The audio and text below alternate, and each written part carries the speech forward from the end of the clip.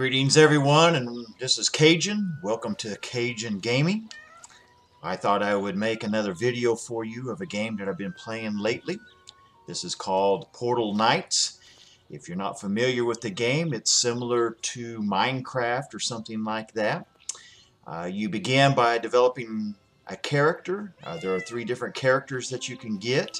This happens to be my character. He's a ranger. But you can be a knight, or you can be a ranger, or you can be a wizard. And of course, each of those has unique abilities that you will need to work with and increase as you go along.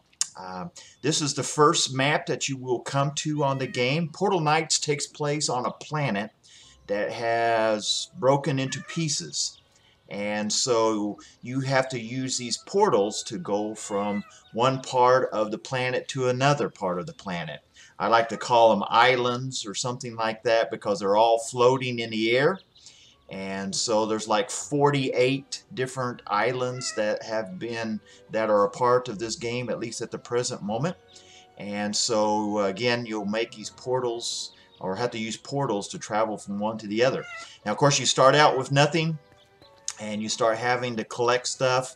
Of course, you can see I've got a bow here, but you won't start out with that. I think you get to start out with a pick, and so like Minecraft, you go and get stuff and collect things. Like I say, all of these bushes you can collect, but of course even the ground you can dig into and collect the dirt, but there are stones as well that you can collect and use then to build things later on.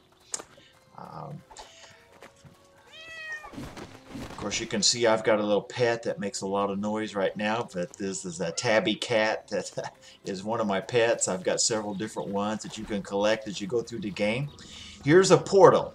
So this is what you'll need to discover, and each portal you have to make these crystal blocks to fit into it, and when you get enough of them, then the portal will open up for you, and then you can travel from one island to another.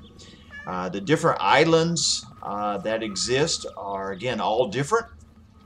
You have some that are tropical, that have palm trees and that type of stuff. Then you have desert islands that have cacti and sand and all of that kind of thing. Then you have snow biomes even that have snow and pine trees and things of that nature. So each one is unique. You can see they're very pretty. They have some beautiful landscapes here on this game, and you have unique creatures as well that are a part of them that you will have to fight and kill, and when you do so you will collect some of their stuff. You'll have characters as well like this that you will talk to.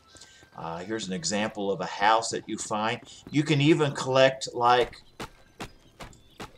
there's furniture as well. Again, this is all part of Portal Knights. I'm going to take you back then to my base.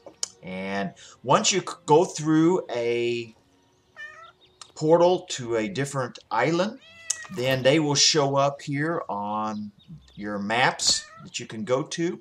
And so see, you can see some of the different places I've opened up.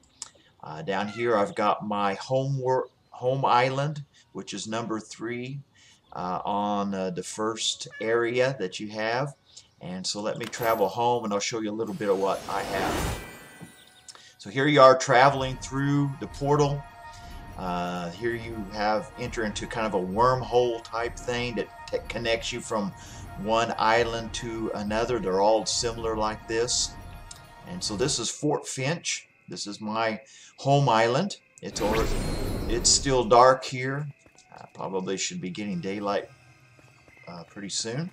But you can see a little bit of what it's like. It does go from daylight to nighttime in these islands, and so you can see a little bit about what mine looks like. This here is a home that I have built. Take you inside and show you around a little bit. got a fireplace and a little bit of furniture, not much yet, so it's still kind of plain. You can even collect pictures like I've got hanging there on the wall. I cut out this basement here recently so that I can come down here and need to start filling it in with furniture. But again, just gives you an idea what you can do, and you can find some YouTube videos with some really unique places that people have built. This is all part of my deck out here. Here's some pieces of, well, if you want to call it furniture or whatever, that I have made that you can use then to make different pieces of equipment. And so here's my forge, and I can make or my furnace, they call it a furnace, and you have different types of brick and stuff that you can make with it. Down here you have your workbench as one of your primary things that you will need in the beginning, and it can make different types of blocks and stuff for you as well. This is my archer's bench here, or station, and I can make weapons with that. Here is my drafting board, and I can use it to make furniture. And so all of these pieces of equipment help you make different things that you will need in the game. You can make these chests then to store your items. This was my initial base that I made just by carving into the hillside here, dug it out, and then put in some furniture and that type of thing. Added this out here onto the back side. This is my back patio if you want to look at it that way. And as you can see, you're hanging in the air. This is an island, floating island. And so all of these islands are similar to this, and again, you can travel from one to the other. So each time you travel, you have to go to a different island. You have to find a portal and then use that to